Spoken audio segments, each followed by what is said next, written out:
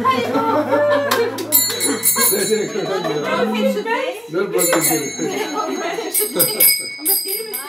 God. I like notes. Krishna, Krishna, Krishna. God. Very good. Very good, very good, very good. My fingers. Yeah. Play it for a couple of hours and you start to cut into your fingers. Gurudev. Like a very proficient mridanga player that I know, his whole hand, it's not callous. It's like the bottom of a very tough foot.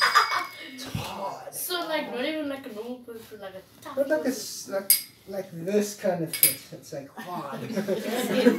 Built it up over the years. It's just hard over here, just specifically here.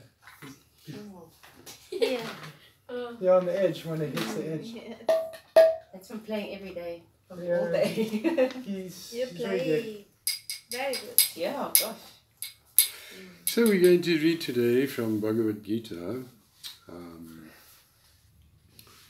Perhaps you've all heard of these wonderful teachings, Bhagavad Gita. Gita means song, song of God, so it's the spoken word of Lord Krishna, and so it's a very important book to give us a very deep understanding of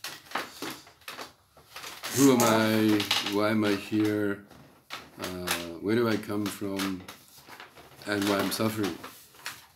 These are the 4 questions of human life. You know, we're not animals, so we have this higher intelligence to ask these questions. Eating, sleeping, mating and defending, that's what the animals do. So if that's all we do, then we, as Prabhupada says, we're 2-legged animals. So what are we meant to do? We're meant to inquire about Brahman, Atato Brahma Jigyasa. Now that I've got this human form of life, I need to inquire about spirit. So Bhagavad Gita especially gives us this wonderful information that who is God, what is he doing, what does he look like, what is his address, who are his friends, yeah? Very personal, intimate relationship we all have with Krishna.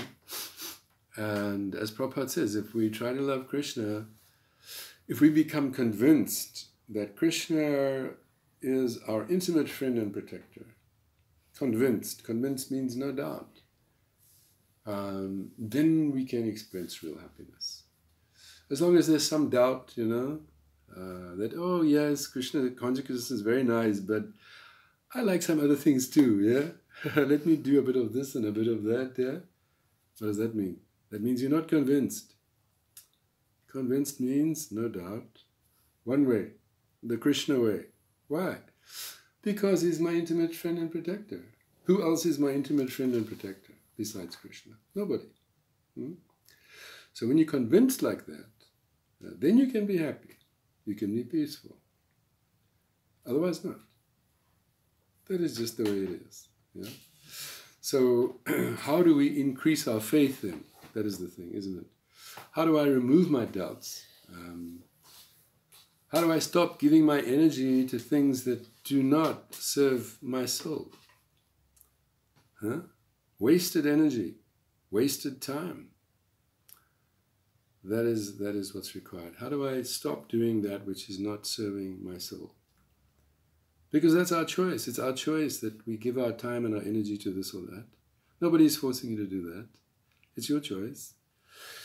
But Guru comes and says, give everything to Krishna. Give all your time, give all your energy, give your heart. Then you are the winner. Then you are successful. So we need to become convinced of that, you know. And how do you do that? You become convinced when you associate with those that are convinced. The pure devotee. How do you associate with a saint? It doesn't mean you sit next to him. It means you serve him. That's how you associate with him. You can be with him just by serving him. Because he's not material personality. He's a transcendental personality. That means he's in your heart all the time, provided your heart is with him. Yeah? What does that mean? You want to serve him. You want to please him. Then you can be with him. And what does that mean? That means that you will begin to come to understand that you are eternal servant of Krishna. Jivera Sarupoy Nitya Krishna Das Krishna Tatasta Shakti Beda Beda Prakash. Who am I? What is my real identity? I am the eternal servant of Krishna. I don't have two identities. This we need to be convinced of, you know. Why? Because then we start giving our energy one way, not here, there, everywhere. Why do something which is not good for you? Why do something which is not really going to bring you real satisfaction? Why waste your time and energy doing that? So Bhagavad Gita is that book which can give us this encouragement. So we're reading a chapter today, the third chapter, called Divine Communion Through Dedicated Service. So Krishna is speaking to his intimate friend and devotee Arjuna on the battlefield of Kurukshetra. This is history as well as great teaching. Arjuna then said, "O Master, protector of all the people, you appear to be of the opinion that pure contemplation is superior to active life. Why then do you push me forward into this horrific effort at civil war? Your words seem inconclusive, and my intellect cannot come into focus unless you affirm more singularly that course of action which will produce the greatest good." The Lord, who is the reservoir of all beauty, replied, "O my pure-hearted friend, I have said that in this world there are two types of diligent seekers who come at last to communion with the Supreme. The contemplators who try to understand the Supreme Truth through the cultivation of scientific theistic knowledge, and the persons of action who strive to work with all devotion for the pleasure of the Supreme Person. By merely abandoning action, a person can neither become purified from the taint of previous misdeeds, nor achieve a position transcendental to the laws of action and reaction. The state of perfection can never be attained through external renunciation alone. No one can be without engagement even for an instant, since the quality of nature is that all are forced to act. Those who attempt to restrict themselves from action on the sensory plane, while cherishing the memory of sense pleasure, are hypocrites, and they act through false pretense.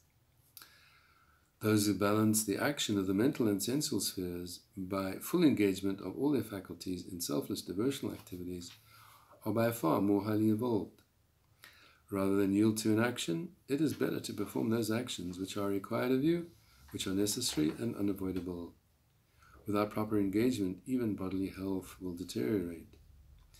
One's endeavors should arise out of a spirit of sacrifice and devotion to the all-pervasive Supreme Divine Person. Action performed for other reasons binds one to the wheel of birth and death. My dear Kunteya, please perfect within yourself the spirit of acting only for the pleasure of the Supreme, as such a spirit constitutes in itself full liberation. In primeval times, the Supreme Divine Person, the source of all that lives, having manifested the first of the generations, blessed them and taught them this doctrine of selfless divine service. They were told that through the pure endeavor of divine sacrifice they would become wealthy, and all that they could ever possibly desire would come to them. The Devas, the subordinate gods who are the empowered controllers of the cosmic functions, being pleased by their devotional efforts, would in turn please them. Through such divine cooperation, all would gain their fair share of wealth, and blessings of all descriptions would descend upon the land. Working in cooperation and love, everyone will at last come to the supreme destination. The Devas will certainly provide humanity with the delivery of their daily bread when they see their spirit of self-sacrifice. On the other hand, those who seek to exploit the gifts of nature without assuming their cosmic responsibilities are no better than thieves. When foodstuffs are produced in such a devotional way, they have an uplifting and liberating effect on the saints who consume them, but the meals of selfish persons, cooked without thought for others, implicate the eaters in the violence of the food chain, keep them bound in reaction and guilty of blame. All living beings require foodstuffs to sustain them, and for food rains are required. When human society is engaged in selfless service, then the rain will not fail to come in proper time and measure. Selfless action has its roots in the Supreme Divine Person, from whom the Divine Logos emanates in the living form of the transcendental sound of revealed truth. Therefore, the all-pervasive Supreme Person may always be communicated with through the selfless performance of the revealed sacrifices. My dear child of Prita, those who are satisfied by a superficial life of sense pleasure, neglecting the scriptures, waste their valuable human lives. But those who come to taste the real flavor of their eternal spiritual personalities, who are illumined by awareness of the Spirit Self, and are fully satisfied by engagement in spiritual activities, transcend all mundane obligations. Actions should not arise from selfish motives, and neither should renunciation. Furthermore, one must never exploit others for one's own gain. A person who engages continuously in selfless devotional labors, acting out of spontaneous necessity to render service, achieves the supreme destination without fail. It was through selflessly serving with devotion that great rulers such as Janak and others came to the plane of perfection. You should also give light to the whole world by executing your responsibilities in a similar spirit. Whatever great and cultured persons do, the general populace runs to imitate. The people naturally follow what they learn from leaders. My dear child of Prita, no action I take anywhere throughout the galaxies is enforced upon me by duty, and I am in need of nothing, yet still, excuse me, I always go on with my service. If I ever fail to do what is expected of me, all humankind would follow in my footsteps. Excuse me. Were I to falter in my service, the whole world would follow my example and be ruined. I would be responsible for degradation in the flow of generations. Persons without information as to the nature of proper action act selfishly and divisively, whereas the truly wise perform their service selflessly with a view, to inspire and unite the whole world. One should not confuse the minds of the unenlightened who are attached to selfish works by encouraging them to become inactive. They must be inspired instead to act in devotion. Sorry, I'm having a problem. Anyone else want to read? Can anyone else read? Or get some water, please? Souls allow their false egos to transform them into fools, and who are ignorant of the real nature of the self consider themselves to be the cause of their own actions and the results those actions bring. In actual fact, all worldly actions arise on account of the dynamic interweaving of the binding forces of material nature. A true master remains always selfless beyond the influence of the binding forces of nature. Such a soul never becomes implicated in the cycle of desire and fulfillment. Lazy persons who make no effort to cultivate the spirit remain fooled by the magical powers of my external nature and implicated in the reactive chain produced by selfish acts. Nonetheless, the wise should act gently with them. Rendering your service to me in consciousness fully illuminated by the light of revelation, free from profit motive, put out the fires of nihilism and go forward into battle. Anyone who acts continuously and selflessly with full faith and devotion to me and with compassion for all beings is at once free from the cycle of action-reaction. Those self-centered persons who fail to understand the importance of my teachings remain fools, despite their so-called learning, and their consciousness is always troubled. One should try to act in a natural way, for that is the true attainment of the wise. No one can oppose their own nature. The positive and negative attractions which the sensory objects exercise over the senses are produced by the effects of ancient, subtle impressions within the mind stuff. One must avoid being dominated by such external stimuli, inasmuch as such attachments and aversions represent the major obstacles on the path of transcendence. By adopting a superior conception of action, we are led to conclude that one should follow the law of one's own innermost being, escaping the temptation to depart from that and follow the path of another. It is better to fail while trying to be oneself than to succeed in becoming someone else. Arjuna then felt inspired to ask, O pillar of the Rishi dynasty, how is it that people sometimes seem forced to blameful actions against their own higher instincts? Even despite their conscious resolution, they appear to be driven just as lifeless things may be driven by wind or water.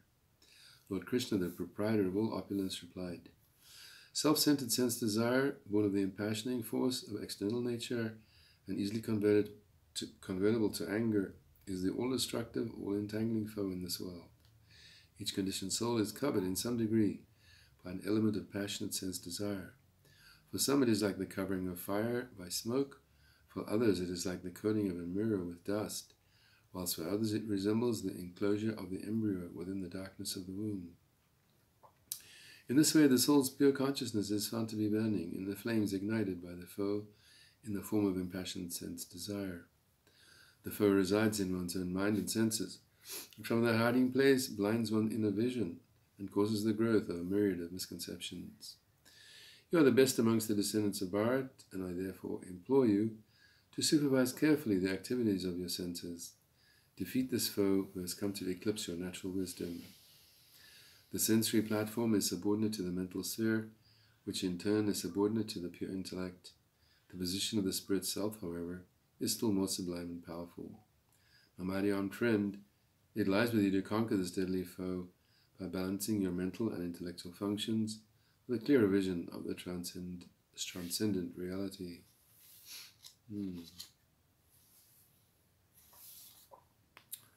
So, in this chapter, Krishna talks about everyone working in cooperation and love, like that. So, the times that we live in are very much troubled.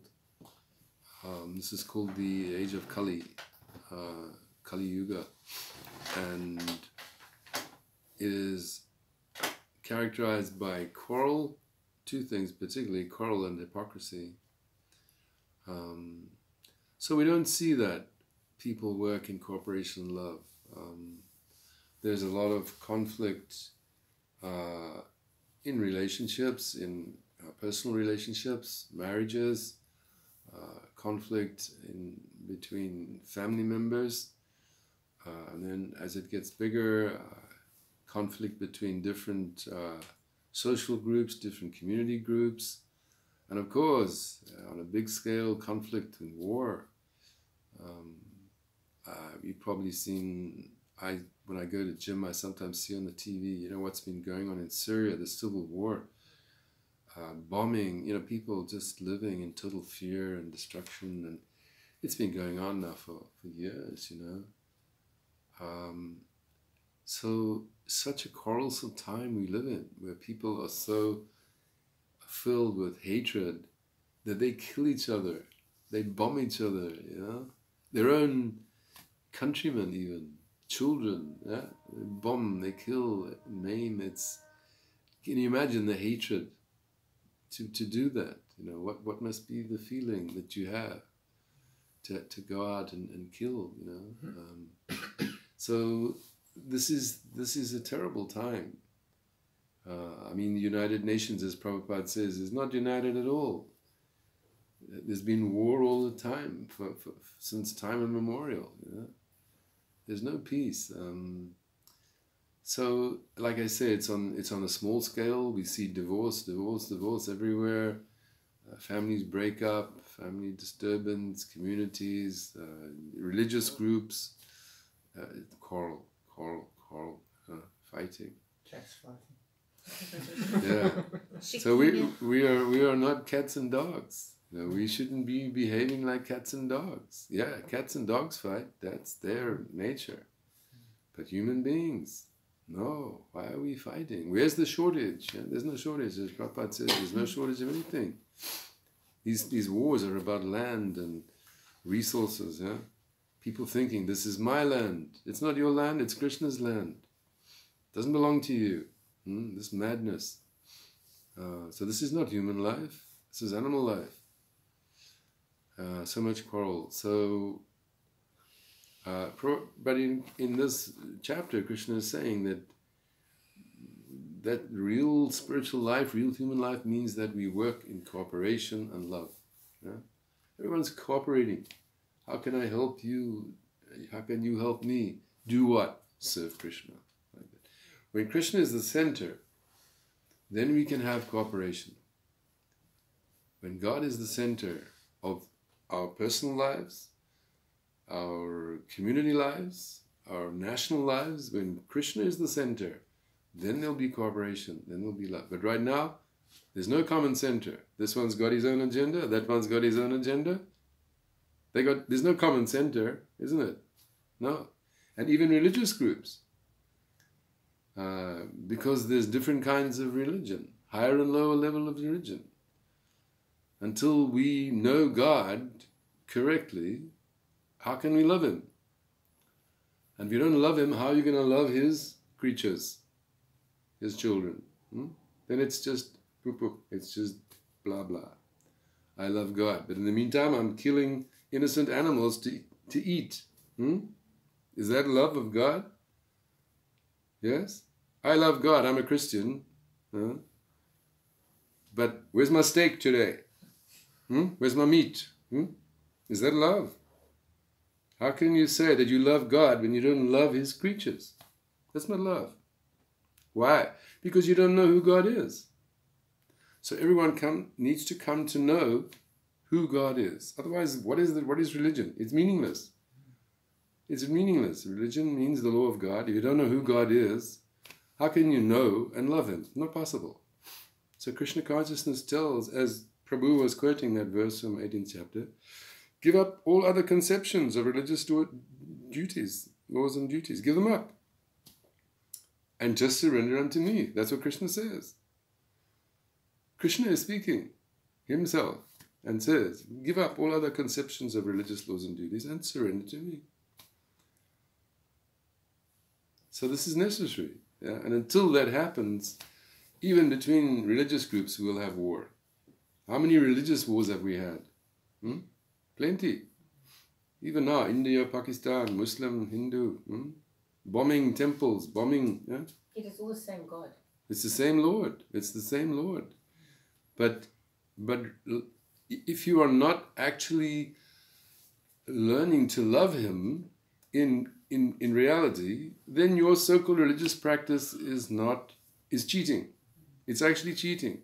So if you think I can go to the temple or the synagogue or the mosque and wear a nice suit, yeah, and smile at everybody and put some money in the till, and I'm a religious person, what do you know about God? So that's not religion, that's cheating. But if you are following a process that awakening your love of God, oh, I'm coming to know who God is. What is His name? What does He look like? What is His address? What are His friends? And what is my relationship with Him? That is genuine religion. So without that, we are simply still in the dark. And when there's darkness, there's conflict, That's why there's these religious wars. So that's why Krishna says, Sarvadhaman parityajya mam ekam sharanam vraja aham tvam savapapebhyo maksha yishyami mashukya. Give up all other conceptions of religious laws and duties and surrender to me. He's speaking, God is speaking. So who can say, who is He? Why should I listen to Him? If you don't have faith that He's God, that's another thing. That's another thing. If you don't have the faith. Sanskrit. Yeah. Sanskrit is the oldest language. It's a spiritual language, beautiful language. So it's helpful to understand these things because then we can start understanding this world a little bit. Why is there so much craziness, so much nonsense? Why? We can understand that it's because people do not understand, firstly, that I'm not this body, I'm the soul. Even that people struggle. I went down, I give out these little flyers, to pass on the message, and I was down here by the lagoon, and I go to one lady. She was a very smart lady with a nice car and well dressed and everything, obviously educated. And I said, here's a flyer. This is Gauranga. This is Krishna. She says, no, I don't believe that the soul. I don't believe in the soul. There's no soul, You see? So this is difficult. Did you ask her what she believed? She doesn't believe in anything really. Just do your best, get by. So this is the world we live in. That even people don't understand that there's the soul. That I'm not this body. Wow. Never mind talk about the Supreme Soul, God. They don't even believe that I'm the soul and that I'm not this body. This is difficult. So the first step to at least believe that there's a soul. It's exactly the first. First step. As Yeah. Prabhupada says, if you wanna know what is the ocean, you know? Go take a drop of water out of the ocean, just one drop, and analyze it. Because the quality of that one drop of water is the same as the ocean, isn't it? The quality is the same, not the quantity, but the quality is the same. So the same thing. Before I can even understand God, I need to understand that tiny soul, that small spiritual particle which is me, yeah? And then I can begin to understand, by the grace of the Supreme Soul, who I am and my relationship. How do you help that woman?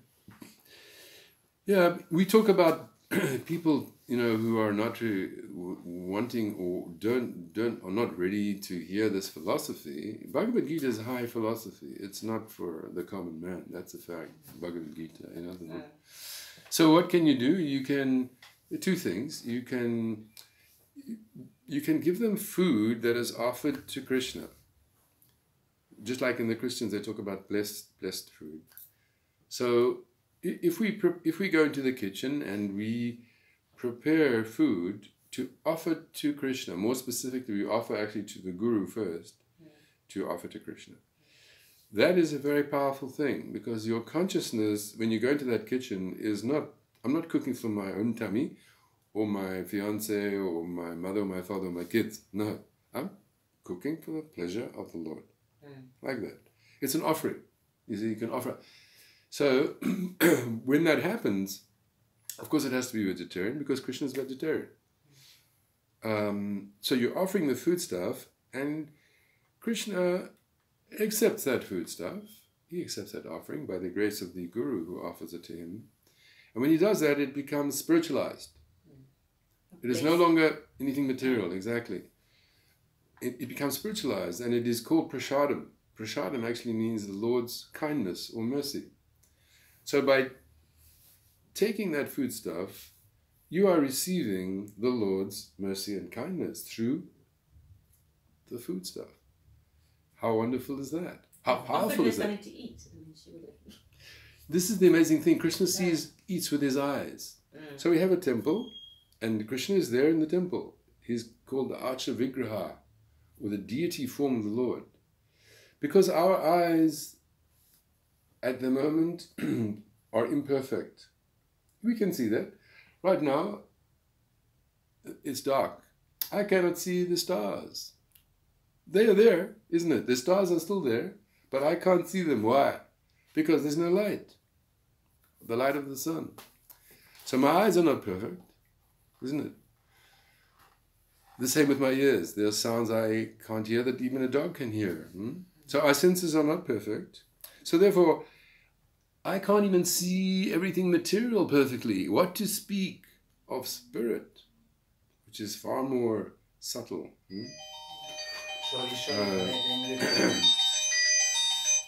So this is the thing that Krishna, we can't see, and Krishna's body is spiritual. He has a form like ours, it is human-like, but his body is not like ours. It has two arms and it like that, but it is not like ours. His body is transcendental. His body is Sat Chit Ananda. Sat means that his body is eternal. My body is temporary. Chit, his body is full of knowledge. My body is Achit, ignorant. I don't even know what my cats are doing next door. Sat Chit Ananda. Krishna is always blissful. You know, Krishna is always smiling. Is he everywhere or is he somewhere else? He is, let me just carry through that point. Satchitananda Vigraha. And Vigraha means he has form. He's not formless. He has a form. A human-like form. You can see, he's the color of a blue rain cloud, plays the flute, he's a coward boy. But that body, that transcendental body, is eternal. And mine is temporary. And his body never gets old. You never see pictures of Krishna older than 16, 20 years old. No. This is the Supreme Lord. So, how do I connect with him? That is the thing. How do I connect with him? Yes, he's in every atom. He's also in my heart. He has an expansion called Paramatma. He's about the size of a thumb. And he's in your heart, literally. Yeah. alongside the soul. He's called the super soul. He's right there. That's the voice of conscience.